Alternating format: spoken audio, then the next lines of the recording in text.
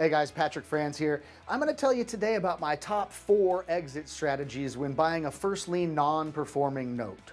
A non-performing note is a note in which a homeowner is living at a house but not paying their mortgage payment. That means they're in delinquency. That means if they're in delinquency, they're more than 90 days behind on mortgage payments, right? And they're in threat of being foreclosed upon.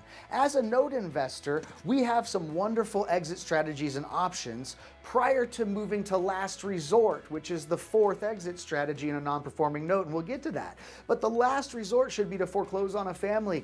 That's why note investing is so great. We can always look at win-win situations to help people provide value for others while making a great return as an investor. That's why notes are so great.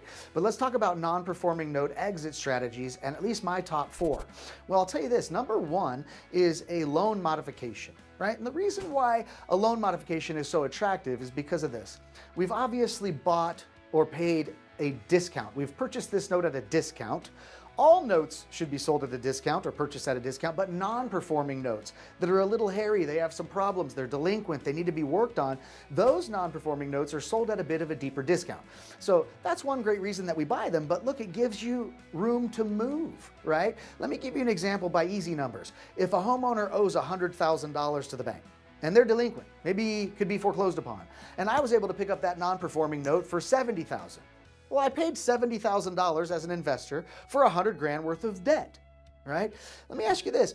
Would it be maybe smart for me to do a loan modification for those folks? Maybe be able to wipe some debt off, wipe some penalties off, wipe some arrears away, and really work with them to make it a win situation for this homeowner where they can get back on track. Maybe they can start affording their regular mortgage payment again. And now what I've done is taken a really highly discounted non-performing note and turned it into a wonderful cash flowing performer that is now valued much higher in the secondary mortgage market. And also, look, I'm collecting passive cash flow at a great discount, so I've got to have a wonderful yield. So I would always choose a loan mod number 1. It's a total win-win situation.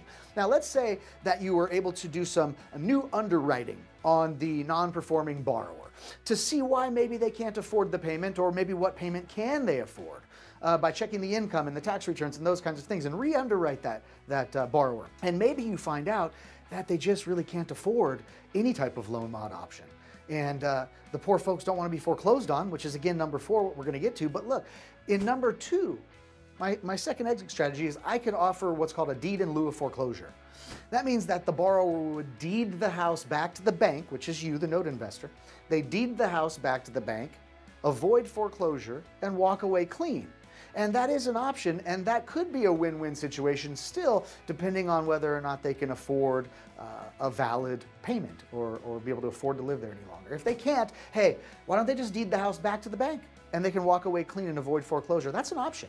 Now, maybe somebody's gotten themselves in a worse financial position than we think and than we understand. And maybe they can't even afford to move, and they would like to deed the house back to the bank, but they can't even afford to move or put a deposit on a new place or something like that. So number 3 is called cash for keys, or you could say cash for deed, right? And it's just for us as lenders, if we've purchased at a fair discount, if we're gonna make out really well as an investor, and we're gonna make a great profit, maybe here's the thing. Maybe we're gonna have to pay money for a foreclosure attorney, end all be all. And rather than pay money to a foreclosure attorney, maybe we can give that money, 2 grand, 3 grand, 4 grand, who knows? It depends on the scenario. But maybe we can actually gift a monetary gift to the homeowner in order to help them or incentivize them to be able to sign the house over to us and walk away clean and be able to afford to do so, afford moving costs, afford a deposit on their next place, and really help a family relocate. That's a great option, and that's number 3, which was cash for keys. Call it cash for deed. But then again, guys, remember, as a note investor, we have the security of the collateral. We have the security instrument that collateralizes physical piece of real estate to us as the bank in case of delinquency or performance on that mortgage note payment. So the last resort, guys, number 4, is we do get to go through a judicial foreclosure and we get to end up owning that real estate. And you know what I always preach, we've invested far less than what our collateral is worth. So in the case of receiving the real estate back in a non-performing note scenario, we know that we're going to be able to make an amazing profit. But guys, I choose those four, and I choose those four in that order. So let me remind you, first, I want to try to do a loan mod and help a family out. Then I want to do a deed in lieu and see if they want to sign the house over and walk away. Third would be cash for keys, where I help them with a financial incentive or help them be able to relocate financially. And number four and final is a foreclosure.